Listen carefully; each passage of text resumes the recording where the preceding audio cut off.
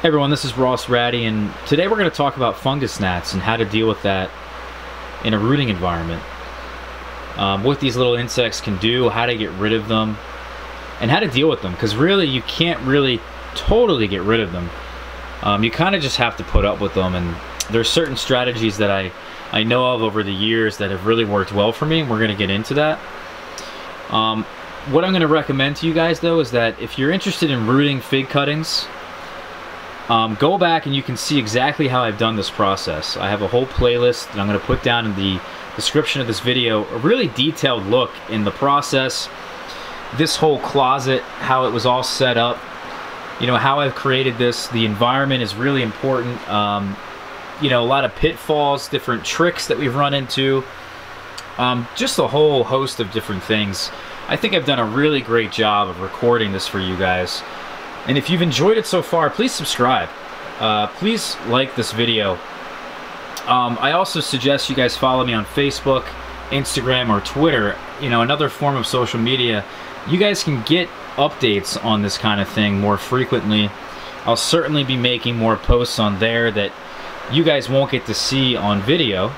We also have a new website that I released just this week, rossratty.weebly.com. All that stuff's in the description of this video. I just want to thank everybody thus far that has watched any portion of the rooting process, and I've taken you along on this journey, and it means a lot. I know a lot of you guys have learned something. I've gotten a lot of questions, and hopefully I've answered those questions. So in this video, like I said, we're going to talk about fungus gnats. The first thing I want to recommend is that get yourself a little bit of a solution here. This is just a little bit of apple cider vinegar, half apple cider vinegar I should say. Just get the cheap stuff, right? You don't need to get the stuff that's perfect for your health, that has all that different junk in it, right? Get yourself some cheap apple cider vinegar. Half of that should be the vinegar, and half of that should be water. Throw in a little bit of dish soap, and you've got yourself a nice little concoction. You guys can get a little bit more creative with this if you want, right? You can throw in, you know, make it so that they can't get out if they get in. But normally what these gnats will do, guys, is that they'll get in this solution here, and they'll go diving in here, and they can't get out because there's soap, and that kind of really prevents them from getting out. So that's all we need to do, and we're going to place this probably somewhere near the source of these fungus gnats, and the source changes quite frequently. It really depends on what is dry and what's not. So obviously we need to water our cuttings, we need to water our seedlings. Things need to stay wet to survive. So the biggest way you can get rid of them obviously is to make things dry. They will lay their eggs in a wet soil of almost all types, and I know it's more frequent with things like compost. It's less frequent with more soilless mixes, but for most organic materials, which you probably are rooting in some kind of organic material, they will lay their eggs in that stuff. And it's got to be wet. So if you can disrupt their life cycle, that's the goal. So if some things are dry, like let's say this bin here I watered 2 weeks ago, and I haven't watered it since. This is probably pretty dry now, and it's getting to the point where I'm going to have to water this. Whereas this bin, as an example, I know for a fact, you can see kind of in the bin, if I lift these up, you know that the soil is moist. A lot of that water is kind of just sitting there. It's not really that great.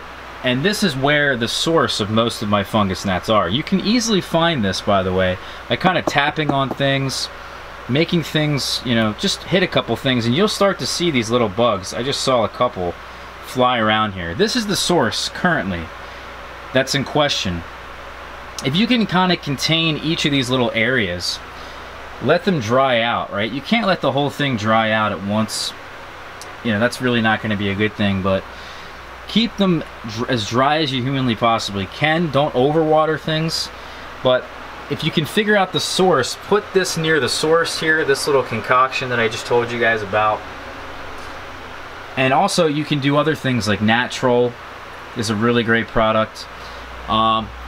You know, I've also heard people have good success with hydrogen peroxide, but hydrogen peroxide is another form of a liquid. It's going to make things wet. So yeah, it may kill the eggs in the soil, but you know, if you keep wiping out the population in the soil by letting things dry out, you're not really going to need that stuff. I think that's really the biggest defense against this kind of thing. I know a lot of you guys like to get really intricate with this and do all kinds of crazy things, but I don't think it's really necessary. Another thing that I think really helps is these rice holes. A lot of gnats have trouble penetrating into this stuff. There's also other materials that people have recommended. I think like pond pebbles is another good example. They can't really penetrate through the soil, through the top of the soil, to lay their eggs. So a lot of them, if they're found in here, are actually on the bottom, somewhere in the bin where a lot of that moisture is, a lot of that humidity is. I'll give you a really good example. See that down in there? That's some extra compost that has fallen out of these pots or has fallen into the bin. And that compost is really wet. Every time I water this bin or water these pots, because this is on a slant, the water comes down into this little region here, the water sits. This is where a lot of that moisture collects, and that's where the eggs proliferate. So if you can eliminate that, that's the goal, okay? That's your objective, you know? Get rid of this excess soil here and dispose of that. Make sure you're not causing a mess, right? I think that's really key. You don't want any excess soil just sitting around that's gonna just hold moisture for no reason. But that's really the main takeaways here, right? If you take away the life cycle, you disrupt that life cycle of these fungus gnats by disrupting the eggs, that will really decrease the population of the adults. And if then you decrease the population of the adults, you then decrease future populations of eggs. So they can really populate very quickly if you're not careful about this. I think this is the time of the year that a lot of people are struggling with this particular pest in an indoor setting. You know, this is the time a lot of you guys are doing your rooting. And I think it's been far enough now that everyone has just run into this problem at some point in their rooting process. And I think it's just a really great topic to cover. But you know, again, just disrupt that life cycle there. I know that the adults have a pretty short window of life, so if you can kill a lot of the adults by doing this, you're also helping the process out a lot as well. So, you know, kill the eggs, that's priority number one, but if you can get rid of the adults, that also helps a lot. But even if you don't, even if you kill all the adults, or you think you killed all the adults, if this soil is still wet, they're gonna keep proliferating and they're gonna keep coming. So control the moisture, you know, take steps to eliminate that wet organic material, and you guys will be fine. I mean, as long as you're not overrun with them, they're not all over the house. I mean, that really becomes the annoying part of this whole thing. So in my mind, they're more of an annoyance than a real serious problem if you can keep them controlled. So alright guys, thank you so much for watching this one. Like I said in the beginning of the video, check out the playlist on how to root these fig cuttings from start to where we're at right now. We're going to keep updating you guys as that goes along, and all this will be contained in that playlist, so that if you guys have any questions, you can go back and look at that. Alright guys, take care, and I'll see you tomorrow.